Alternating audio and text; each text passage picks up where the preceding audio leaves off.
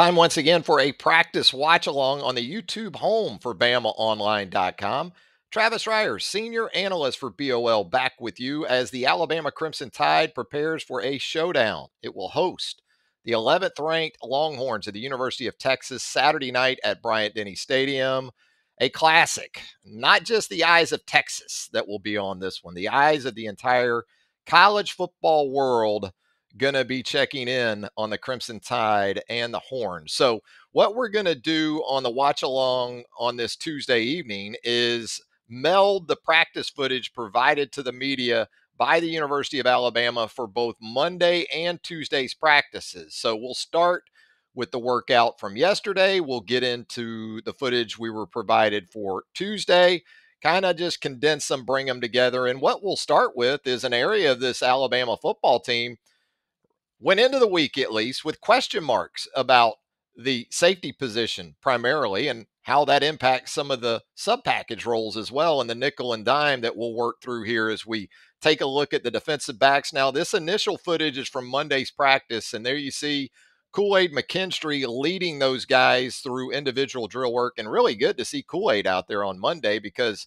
as we know, the guy took a big-time shot on a punt return there in the second half of Alabama's win over MTSU. So good to see Kool-Aid out there leading the way. There's Terrion Arnold.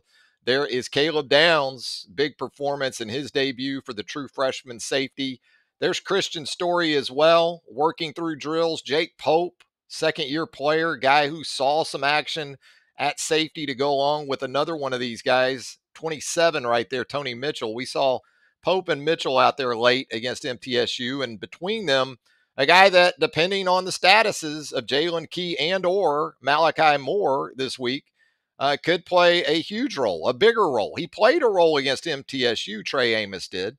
He was that corner that came on in the dime, allowed Terrion Arnold to move inside to the star position, and then also, as a domino effect of all that, Malachi Moore was able to go from star in the nickel to money in the dime. So again, the availability of a couple of these safeties, Key and Moore, something that we're certainly going to continue to keep an eye on. And it's typically the case. Wednesday is usually a big day. You usually have to be able to go in some form or fashion for that Wednesday practice to be a part of things, at least from a significant standpoint for Saturday. So you'll hear from Nick Saban Wednesday evening after tomorrow's practice. Maybe he will comment on that. And then, of course, you'll also hear from him on his coach's show Thursday night, where he has a tendency from time to time, Nick does, to be a little more forthcoming on that coach's call-in show than maybe he is in front of the assembled media. So there goes Tony Mitchell. There's Antonio Kite, another guy who saw some action late in the win over MTSU. And, of course, Des Ricks, a promising freshman corner as well. Here comes Kool-Aid working back towards the camera with Terrion Arnold, Caleb Downs, Christian Story, Pope, Mitchell. And it's interesting. It's a big week, regardless of the availability of Moore and Key. These guys are going to have to play at a high level. Even if this secondary has those guys, it's going to have to play at a high level because the challenge goes up significantly. Not only a quarterback in Quinn Ewers, who is very capable now, he's had some struggles where the deep passing game is concerned.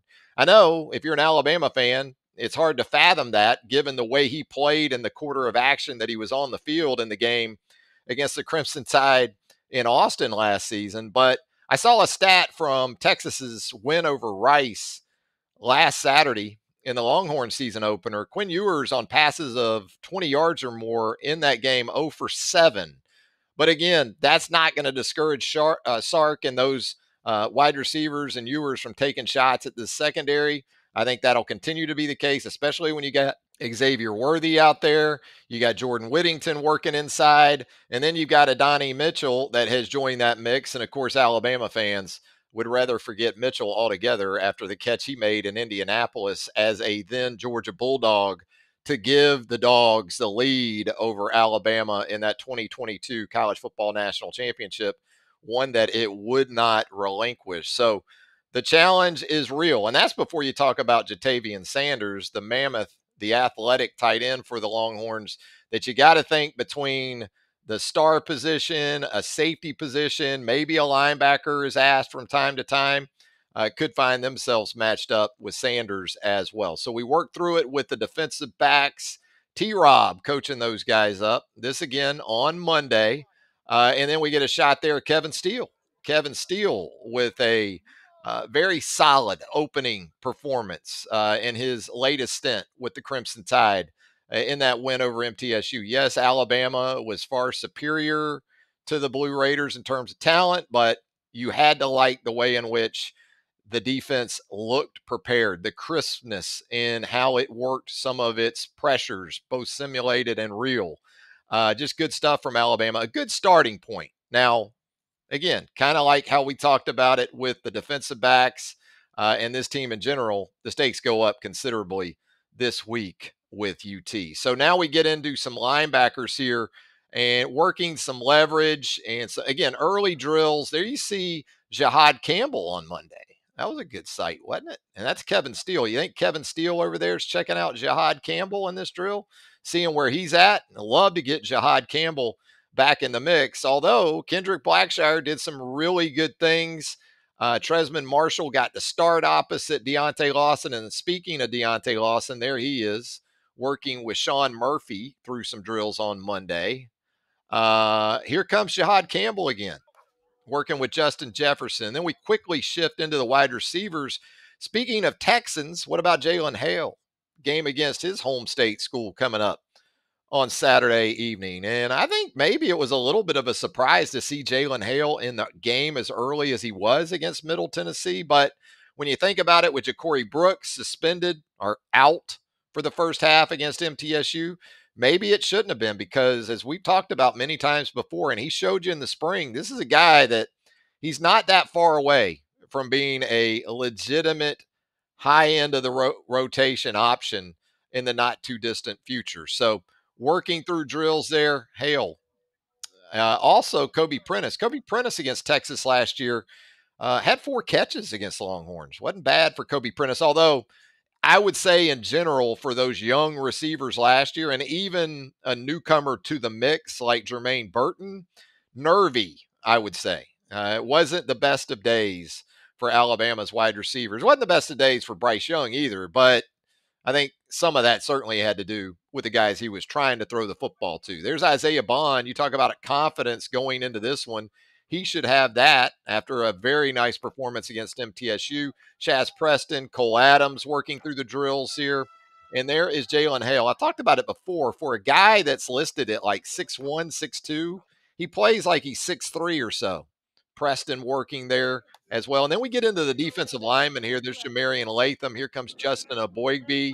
And I get the sense this week, both of the lines are looking at the opposing offensive line and thinking, you know what, I think we can do okay against these guys. So we'll see. I think that Texas on its defensive line in terms of size and girth can match up with Alabama. Texas has an interior defensive lineman in Sweat who goes like 364. So you want to talk about a battle of the masses on Saturday night in the trenches. It's going to be one of those, I think, between these two teams. And there you see a Boygby working through the drill. Here's Tim Keenan, get in the air, big man, working on explosiveness right here from the ground up. And the stance is a big part of this. It's something that if you go out to a practice and you listen to Freddie Roach, they'll reinforce that over and over again. You would think at this stage of football, it wouldn't be something that position coaches would harp on, but these are individual drills. They are all about fundamentals. That's when you need to get these things right as you move through practice. There's Anquin Barnes, Hunter Osborne, and I stop it here at about 132 in, and I look at some of these young defensive linemen. You're already seeing, I think, some of the physical changes that are taking place. You look over there to the left, and there's James Smith. You look there at 90, Renaud. Yeah, he's already starting to take on that look, I would say. And then, of course, right here in your living room, there's Hunter Osborne, a guy that is showing signs of adding significant bulk and strength. So those guys work through those drills, and then we get into the offensive lineman here. Here's J.C. Latham working on what looks to be some combo stuff with Darian Dalcourt. Darian Dalcourt on the right side here with J.C. Latham, as was the case against MTSU on Saturday night. They kind of work these simulated double teams, the duo run play that I've written about at BamaOnline.com and talked about probably on some of these videos. A big part of the run game that Tommy Rees likes to employ. He likes that initial double team. And then you got a lineman coming off. And then, as you see there, I think that's James Brockermeyer at the center position working with Terrence Ferguson, going to reach the linebacker from there. And so that's something you'll see them practice a good bit. I mean, it's a common feature of a lot of run games and offensive lines. So Terrence Ferguson, I would say, still in that mix, I would think. Still that competition for that guard spot opposite Tyler Booker. You see him here working with Caden Proctor. So then we get into the linebackers on Tuesday. We are shifting to Tuesday's practice now. And as we got going there, you saw Kendrick Blackshire look like that left hand maybe bandaged up pretty good as he gets ready. Coming off a really strong performance against MTSU on Saturday night. So good for him. He recorded one of Alabama's 2 takeaways, and it was literally a takeaway. I mean, Blackshire literally took the football away. The ball never touched the ground. I know he was given a fumble recovery, but it could have been like part interception, part fumble recovery because that ball never hit the ground. Then you see some edge defenders right here. Quay Rusal, another one of those talented freshmen taking on sliders, pullers, because Texas will do some of this on Saturday. Their run game, they'll pull a guard, they'll pull a backside tight end, or they'll bring the tight end across in sort of that split zone look. So you got to be ready, as you see Keon Keeley right here, take on that initial guy and shut the door and be ready to play football from there as we move through it. There's Yanze Pierre, another true freshman. Then you get into Chris Braswell coming off a strong performance against MTSU. It starts with edge setting. I know we're going to talk so much, as we often do, about getting after Quinn Ewers and how is Alabama going to go about that. And there's no Bijan Robinson. There's no Roschon Johnson this year to concern yourself with. Kind of like Alabama, though, Texas still has talent in the tank at the running back position. It's guys that we really haven't heard that much about as of yet, but if you follow recruiting, like I know you all do, then you're probably familiar with the name CJ Baxter, who is a freshman running back for the Texas Longhorns. And they've got guys that have been in the program kind of like Roydell Williams, kind of like Jace for Alabama. Sark's going to have running backs. And Baxter, and you think about Richard Young, kind of from the same area of the state of Florida for the class of 2023. So it will still start with that run game. And then from there, you'll look to get after Quinn Ewers. And Alabama really, against Bijan Robinson and Johnson a year ago, did a pretty good job in Austin, all things considered. Really, that game, where running backs are concerned, came down to one explosive play from Jace McClellan. Alabama ran for 162 yards or 161 yards. And 81 of those came on the one big play early in the game by Jace McClellan. It was hard yards in Austin. I think it's going to be the same thing. Although I think where it gets to be more of a challenge for Texas in that regard is that I just don't feel like we've come anywhere close to seeing what Tommy Rees has in his bag for Jalen Milroe as a runner. For Alabama, you're going to have to concern yourself about Quinn Ewers and how Sark moves him, but he's not going to draw up quarterback power, quarterback lead, quarterback counter for Quinn Ewers. Now, the drill we just watched, where you're shutting down on that slider or those pullers, off of that, you'll see Quinn Ewers, which he did last week, kind of boot action off of it. And he threw a touchdown pass on a screenplay to a back against Rice last Saturday. So you have to concern yourself with those type of things. But just in terms of outright runs, that's where I think the Alabama run game will probably look the most different this weekend in comparison to week one. So there's Keanu Koot, did some good things when he got a chance the other night. And Q Robinson had the sack of MTSU quarterback Nick Vattiato. And now we see some of the bigger guys working some leverage here on Tuesday. There's a Boygby. There's Damon Payne. You're going to have some big offensive linemen in this game, man. You're going to have to be able to use leverage, good hand placement. Keep your feet where they need to be. Stay disciplined. Don't go rogue. Don't jump out of gaps. And so now we get into some of the offensive linemen on Tuesday. And here you see Miles McVay with Jaden Roberts over there on the right side, working a little bit of a double team. Then we get over to the left side. There's Elijah Pritchett, Ferguson. There's James Brockermeyer, your second team center there. So this is more of what you'd see from the second group during individual drills. And from a injury perspective, it seems like Alabama came out of the MTSU game in pretty good shape. Darian Dalcourt is a guy, obviously, that can swing between guard and center. I would think if a third tackle was needed in this game Saturday night, Elijah Pritchett would be the move. So depth will continue to be a point of emphasis on a weekly basis. And those are the competitions that you don't know as much about as either a fan or a person that's covering this football team.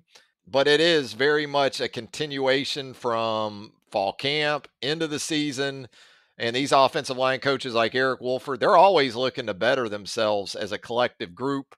And I'm sure that's the point that's being made to guys that aren't in that first five currently.